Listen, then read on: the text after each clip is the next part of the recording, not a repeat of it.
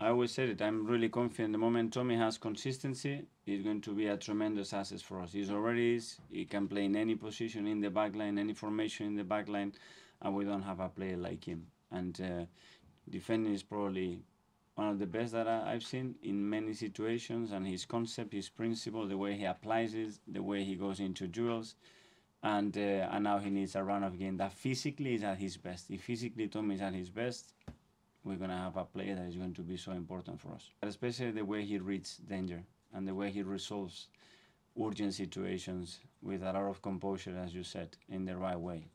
His skill to defend, the way his body is built, it makes him a really complete player too, that is really difficult to get run past him. You know, he's always alert, it's the way he's been raised, educated, he's always super focused, and for a defender, that's a big attribute.